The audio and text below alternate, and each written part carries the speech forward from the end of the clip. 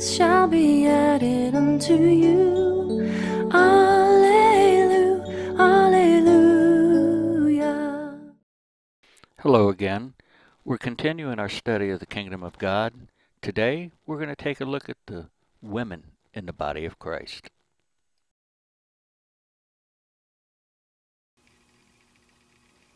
Hello again.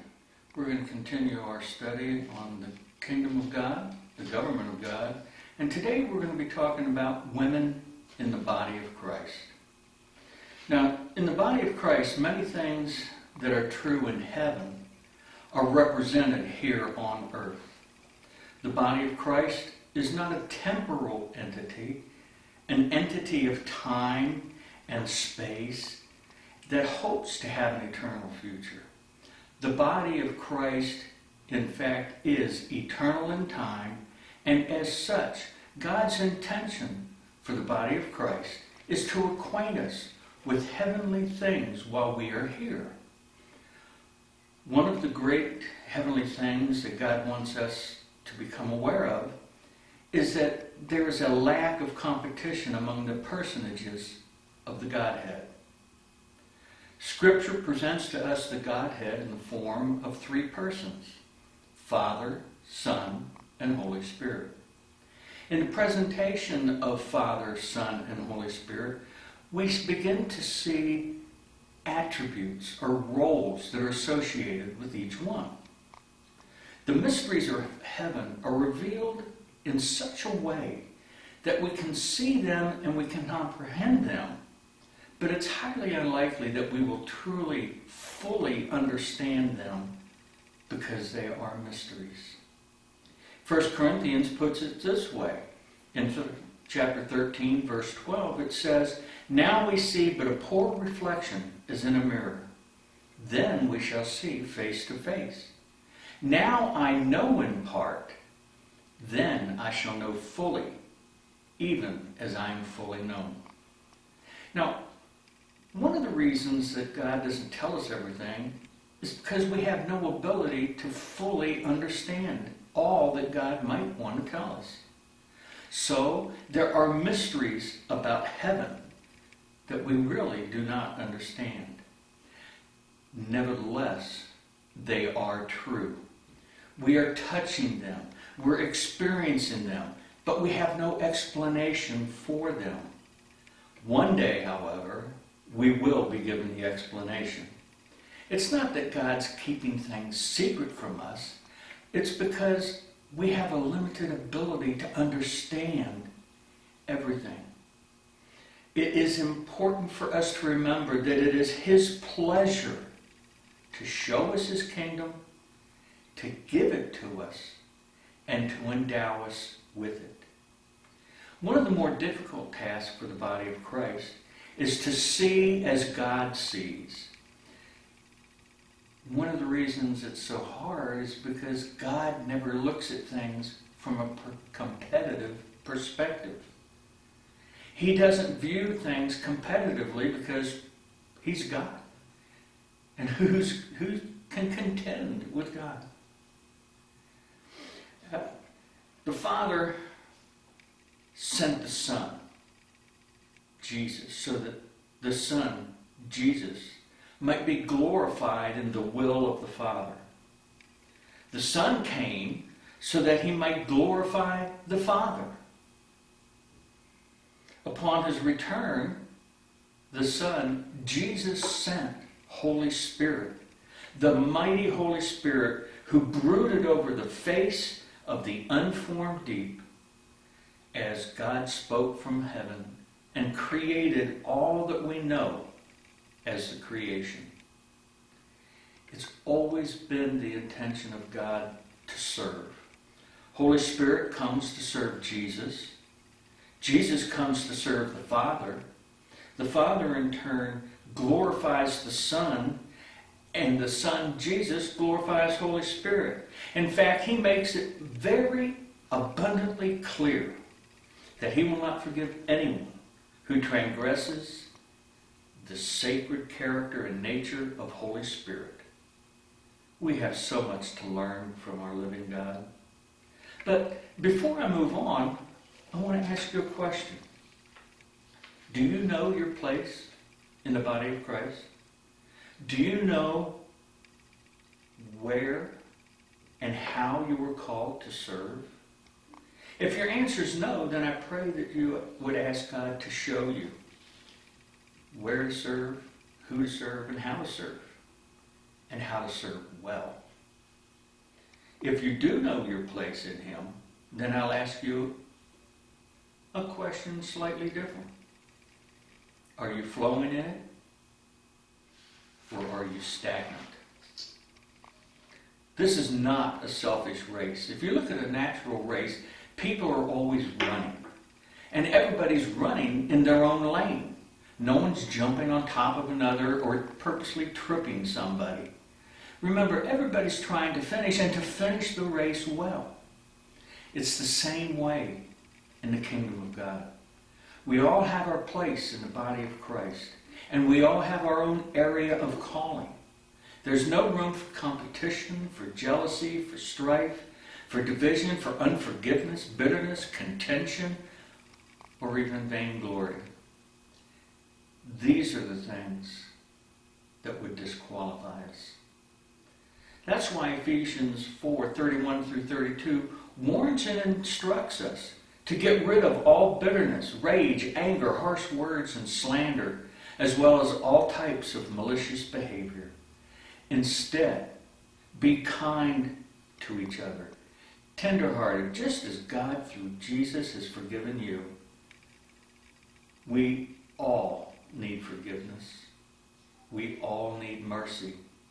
And we all need to be able to extend it to those with whom we work. Remember, we are one. We are a team. Another thing that we have to watch out for is the enemy's tactics of pitting us against each other or having us compare ourselves to each other while we serve. This is a danger zone. I'm remembered of what Paul said when he was talking to God's church in Corinthians. And he does it in 1 Corinthians 3, 5 and 6 and 8 and 9, where he says, "Who is Apollos and who is Paul, that we should cause such quarrels? Why, we are only servants. Through us, God caused you to believe. Each of us did the work that the Lord gave us. My job was to plant the seed in your hearts, and Apollos watered it. But it was God, not we, who made it grow. The one who plants and the one who waters works as a team with the same purpose. Yet they will be rewarded individually, according to their own hard work. We work together as partners who belong with God." So do you see it? Do you see that there's no need for competition? Each person has their own part to play. When we do what we're called to do and we do it together, God brings forth the increase in other people's lives for His glory. This is unity. But what happens then? Because we work in unity and because it's for His glory, He rewards us individually for our part. But unfortunately, too often we approach biblical things competitively and from a worldly perspective. And when we do, we're on the wrong path. Now here's a few questions for you to ponder. May women be apostles? May women be prophets? May women be evangelists, pastors, or teachers? Now, there is a distinction in Scripture between doing the work and being in the office. And here we're talking about the fivefold ministry offices. The difference is that there is governments and there are helps. May a woman do the work of an apostle? Definitely. May a woman do the work of a prophet? Sure. May a woman do the work of a pastor? Yeah. Can she do the work of an evangelist? Hopefully she's out there doing it. And can a woman do the work of a teacher? Yes. But may a woman be an apostle, be a prophet, be an evangelist, be a pastor, or be a teacher? Unfortunately, no. And the reason is because there's a distinction between governments and helps. A woman may, like any other member of the body of Christ, regardless of sex, they may do the work of an evangelist or an apostle or a prophet because the equipping that you receive enables you to function. But it's to function within the measure of your own calling. The distinction between function and role is a distinction between government and helps. Governments carry an anointing that is blessed with impartation.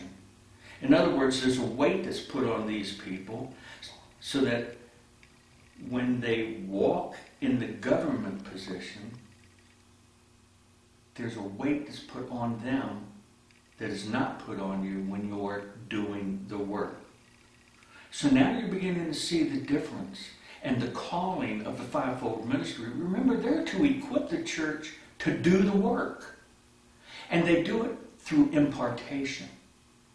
So as we move on, we begin to understand that when you're part of the government, when you're part of this fivefold ministry, you're blessed with the impartation. This is the difference, the primary difference between the spiritual gifts and the calling. The people gift to the body of Christ, otherwise known as the fivefold ministries. Now, if God chose to impart through a woman the role of an apostle, hey, he's God, I got no problem with it. The thing is, God didn't choose to do that. And there is a reason why. In his kingdom, heavenly things are mirrored by earthly counterparts. The woman, in the concept of heavenly things, woman represents the body of Christ. And the man represents her husband, Jesus. If you view the matter competitively, you'll run to Galatians 3:26 and you'll say that we're all sons of God, because the verse says you were all sons of God through the faith in Jesus Christ. For all of you who were baptized into Christ have clothed yourselves with Christ. There's neither Jew nor Greek, slave nor free, male nor female, for you are all one in Christ Jesus. If you belong to Christ, you were then Abraham's seed and heirs according to the promise. So the typical argument that's made is, we're all sons. There's neither male nor female. So if a man can be an apostle, a woman may also be an apostle. The problem is, not only is that an invaluable or an invalid argument, it's an improper interpretation of that particular passage. Because the appropriate question would be, are there times when God recognizes that we are male or female? Are there times when it's relevant that we are either male or female?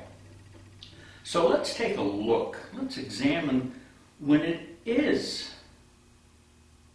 relevant that we're male or female.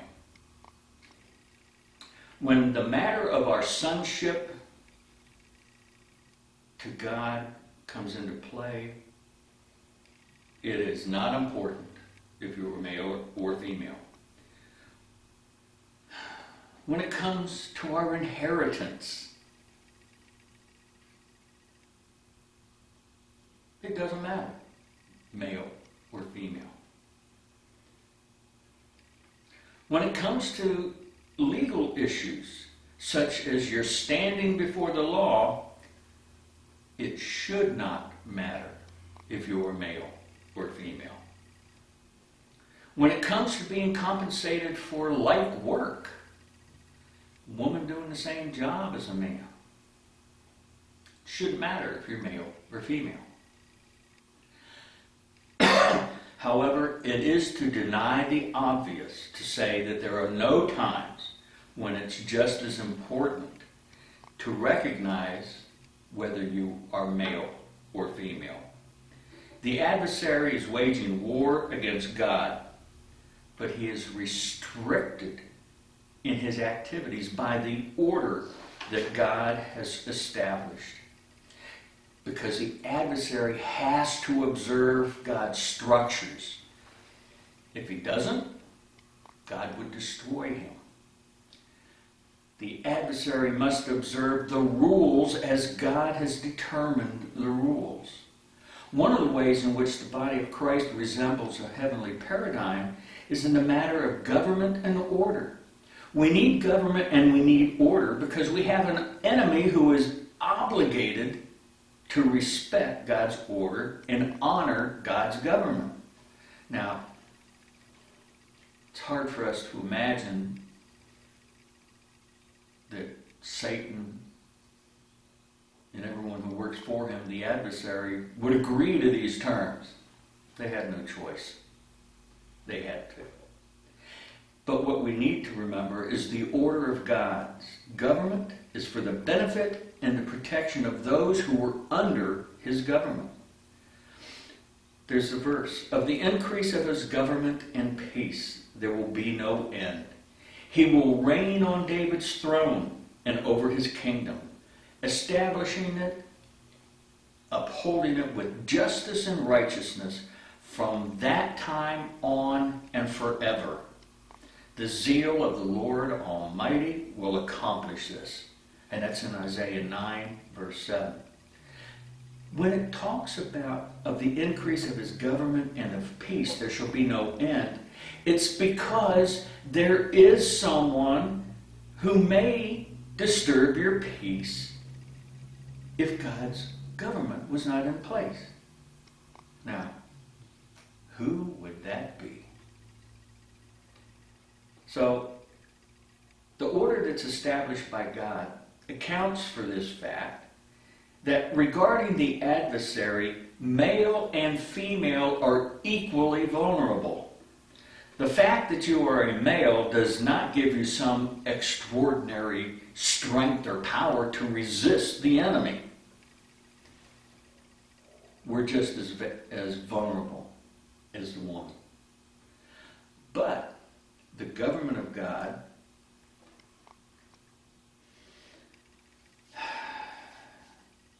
when you were under the government of God,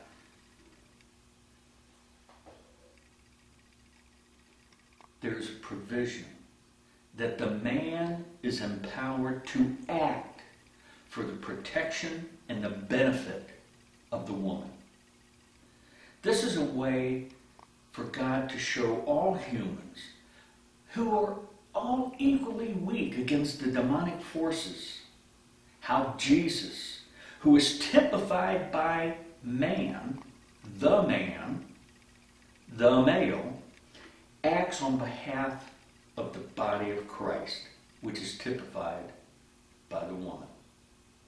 The value of this heavenly paradigm is that it allows us to trust that we cannot be overcome by the enemy because God is for us. 1 John 4:4 says, you, dear children, are from God and have overcome them, because the one who is in you is greater than the one who is in the world. So God set up an order, a form of order, in which he instructs us that he will act for our benefit, for the benefit of those who put their trust in him. A man is given greater authority than a woman in dealing with the demonic, to teach mankind that Jesus, who is greater, Jesus, who has all authority in heaven and on earth, will act on our behalf. Although man is equal to woman in terms of sonship, in terms of the government of God, the role of man is designed to protect the woman from the attacks of the enemy. This is one time when it does matter that you are male or female. While the passage itself says that we are neither male nor female, and it's relevant to the concept of our sonship, it is not relevant to the question of our authority, especially the authority when it comes to the adversary. Being a son of God has no relevance to our gender, to our national origins, to our economic standings, to our position, to our status, whether we're slaves or free. Why? The answer is very simple. God is not the father of our humanity. He is the father of our spirits, and our sonship in him is to be considered apart from any attributes of our humanity. The woman in the picture of heavenly things is not just a woman. She represents the body of Christ. She represents the interest that heaven has in humanity collectively. The adversary who opposes us is stronger than any human being.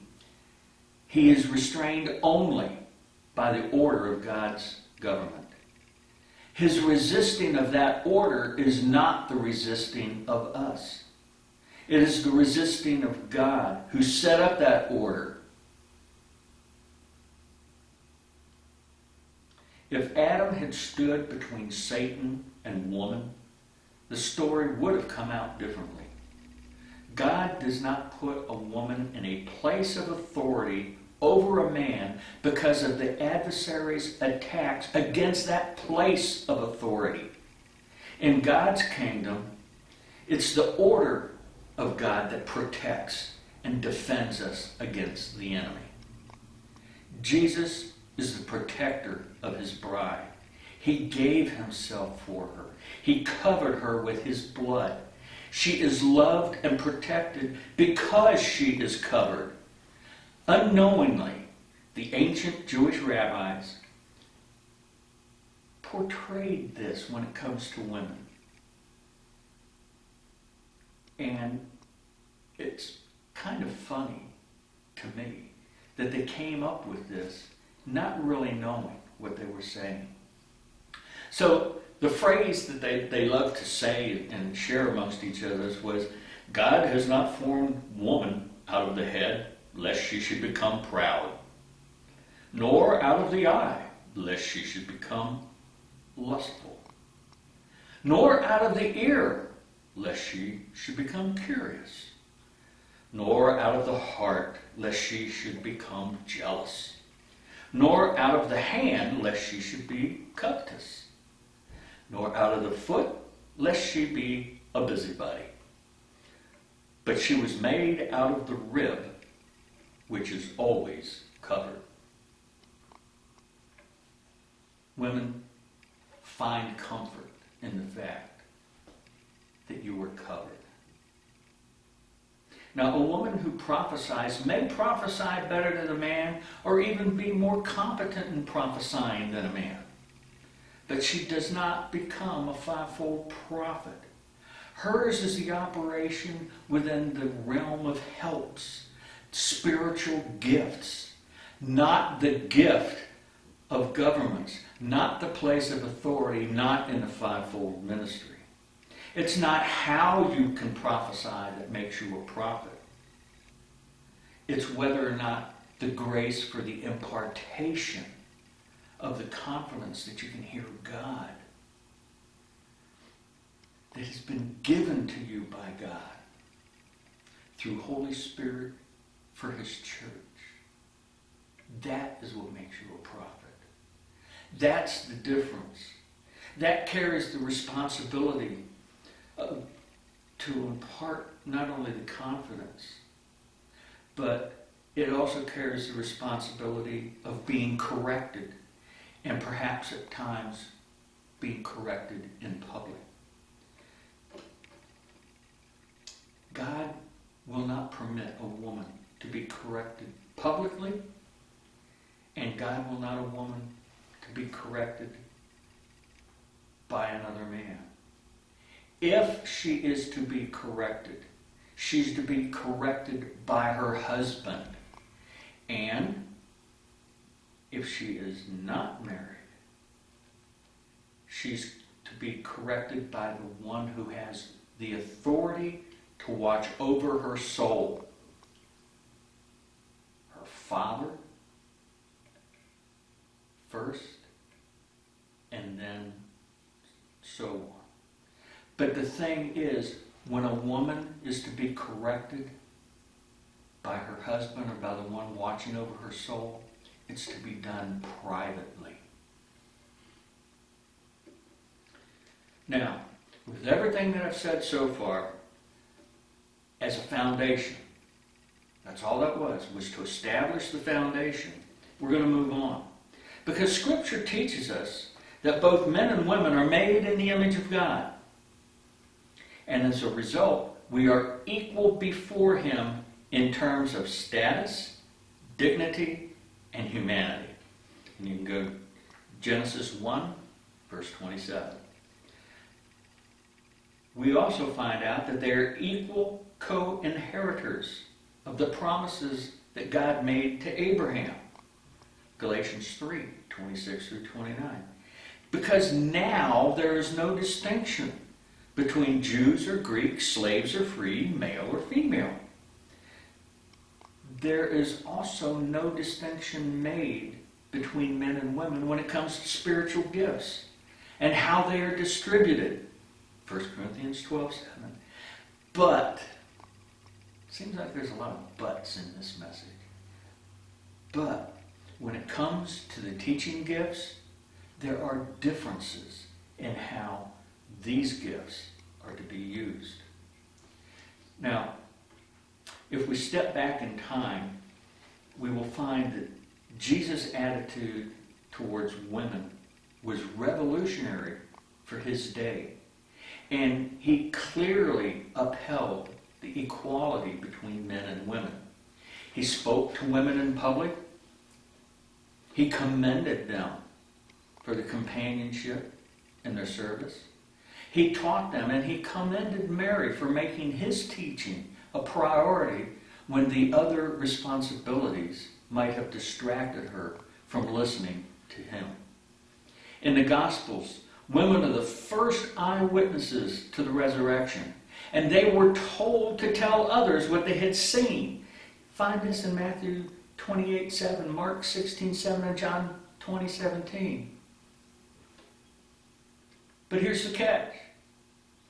This was unique because a woman's testimony in that time was not thought to be reliable in the legal courts. There's no doubt that Jesus highly valued the ministry of women. And like Paul, he commended them for their service of the gospel. Here's another but. Jesus did not appoint women as his apostles. A unique foundational role that has been reserved for men. And Paul never appointed women to be overall leaders of the local church. Women, however, have a unique contribution to make to the life of the local church, but it's not the same as for men. Why, when so much of his treatment of women was revolutionary for his day, why did Jesus not introduce identical roles for men and women in the local church? In our day, it's incredible that the equality of status doesn't automatically mean equality of function. The answer to this question lies at the very heart of the Godhead itself. In the Trinity, we see a pattern of relationships that shows how it's possible for equality of being to coexist with diversity of function. God the Father, God the Son, and God the Holy Spirit are equal in status, but each has a different function. Moreover, there's a definite ordering of their relationship. God the Son submits himself to his Father's will. God, Holy Spirit, submits both to the Father's will and to the Son's will. In this pattern of relationship that is desired, God desires that we model this type of relationship in family life and in our life in the church family, as God orders his creation to reflect the ordering of the relationships within the Godhead. And that's in 1 Corinthians 11:3. Because of the order and the purpose of their creation, wives are to submit to their husbands in everything in recognition of the fact that the husbands are the head of the family, just as Jesus is the head of the church. Now, women hate that term, submit.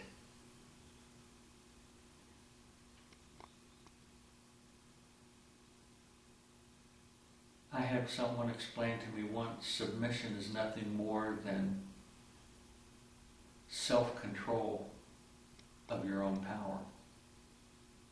Something for you all to think about.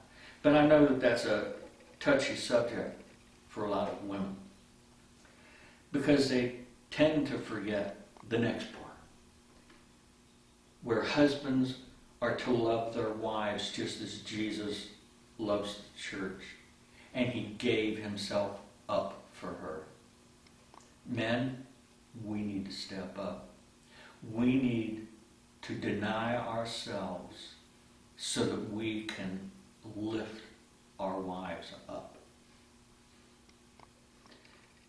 This is the way that God has ordered their relationships with each other, and the Christian marriage cannot function very well without it. Yet, this does not mean that husband and wives are equal. Each of them needs the other to play their part in marriage. And the marriage is to reflect the way that Jesus relates to his bride, the church. When it comes to roles within the church family, the same pattern of relationship applies. Because of the order and purpose of their creation, men are to have leadership responsibilities that women do not share. It's not appropriate for women to teach or have authority over men. 1 Timothy 2:11-13. Although it is completely appropriate for a woman to teach and train other women. Titus 2:3-5. In fact, there's a role here that is uniquely a woman's role. Men can teach Scripture to women, but they cannot always model it for them. The areas needing to be modeled effectively constitute three different spheres of life. The first, relationships within family. The second involves purity and self-control. And the third involves the whole area of work.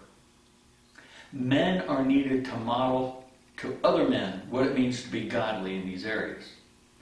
But only a woman can model to women what it means to be a godly woman. The complementary aspect of men and women in ministry is important, as it is for husbands and wives. Each needs to do their part, in marriage and in ministry. Only then will the people of God be properly pastored by the Word of God. Now, it's encouraging to see how the expressions of the church are beginning to recognize this, and they're actually employing women to their staff teams to teach and to train women. An all-male church team is in danger of limiting the effectiveness of their ministry because they cannot adequately model how to live in a godly way to women. In the same way that a family works well with both parents taking responsibility for the teaching and the training of their children, it's important that the church family has men and women involved in the teaching and the training of their congregations within the parameters established in Scripture. Now, the highest measure of a church life and health is Christ-likeness.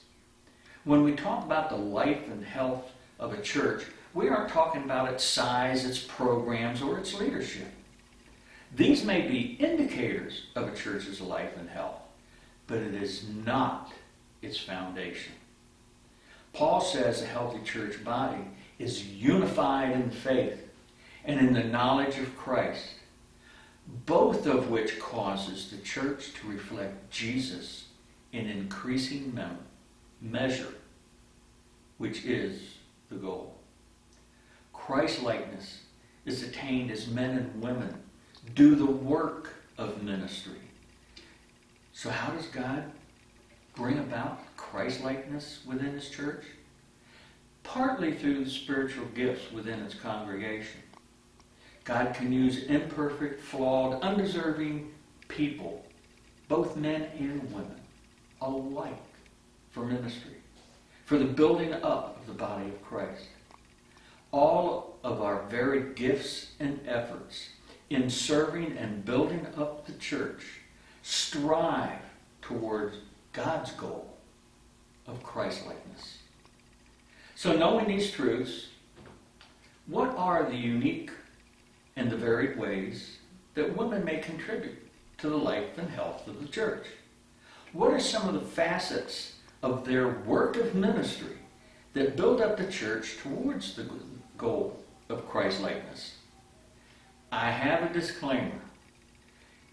All of the following points could apply to men as well, except the first one. Women are particularly gifted in these 8 areas. Okay, men, this is the one that does not apply to us because there's no way that this is going to happen. Childbearing. The fact must be recognized that women literally build up the local church by adding to it through childbearing. By having children, they grow the population of the expression, ushering in tiny earthly lives that we pray will be born again in Jesus. Now, someone once said, pregnancy is the ultimate in hospitality, as women lay down their bodies for another human and welcome them into the world. Hospitality. Women are uniquely gifted by God to nurture and to create home. They love to include people, welcoming them into our lives and through our doors. This doesn't mean that they're Martha Stewart. It means that they share whatever they've been given by God with others, trusting that He will use their hearts and their homes to build up His people and do the work of the maturing of the church. Compassion. Women have a unique emotional capacity for care, empathy, warmth, and sensitivity. Men demonstrate compassion also, but not in the same context as women, especially as they minister to other women. Through their mercy, through their gentleness, and their desire to serve women's needs, they build up the church in the knowledge of Christ, who is all these things for us. Teaching. As God has called men to pastor churches to preach and teach in a specific context, He's calling women to the unique role of teaching His Word to other women. Titus 2, 3 through 5. What might this look like in a local setting? Large group Bible teaching, small group teaching, mentoring, discipling, even a cup of coffee.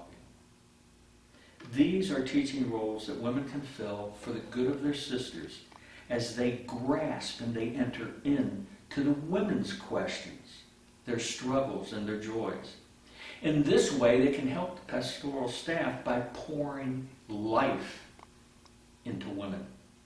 Women can be teachers, and God uses this work of ministry to build up the body of Christ in trust and in knowledge. Relationships. Whether they're introverts or extroverts, women in church tend to be relational. They naturally gravitate towards people, especially other women. They invite women to church. They disciple other women.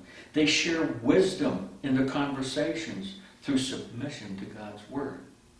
Older women are mentors and spiritual patriarchs to the younger women, while the younger women seek out older women to speak truth and wisdom into their lives. All of these relationships lead to Christ-likeness. And leadership, women bring all of the above qualities to bear within leadership roles. They head children's ministries. They direct the hospitality team. They lead service groups, and they work as church staff, among many other positions. It is because of the way that God has wired women. They bring perspective, ideas, and help for the church that men may not necessarily bring. Women add to the church's life and health as they exercise the gift of leadership in various capacities and contexts. The measure of the stature of the fullness of Christ is the church's goal. How will you build up the local church and help it pursue its growth in Christ-likeness? How will you do this through your unique gifts? Who are you in Jesus? Who are you in the body of Christ? Who is Jesus in and through you? What work of ministry is God calling you to? I'm going to close with this. Do your part and strive to work together as one in unity within the body of Christ. Philippians 2:2 says, "Then make me truly happy by agreeing wholeheartedly with each other, loving one another, and working together with one heart and one purpose." We need this today. Let's serve, let's love, let's forgive. Ladies, show Jesus in you. Let's labor together so that someday we can hear the words in Matthew 25:21.